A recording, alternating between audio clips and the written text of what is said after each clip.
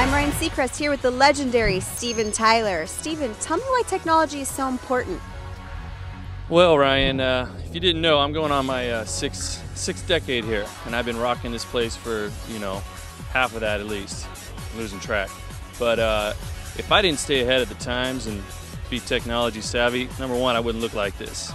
And number two, I wouldn't have any fans. I like to keep my fans, which I guess would be students these days in the classroom, I like to keep them happy. I like to keep them interested.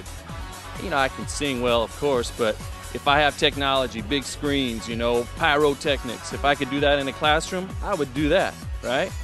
I'm on stage, I got a little more leeway than these teachers, but I bet a smartboard, I bet a document camera, which I hear about, I bet these things would really rock a show in a classroom like what you see behind us. So trust me, when it comes to entertaining, which I believe is real close to teaching, you gotta have the technology, you gotta have their attention, and you gotta be cutting edge.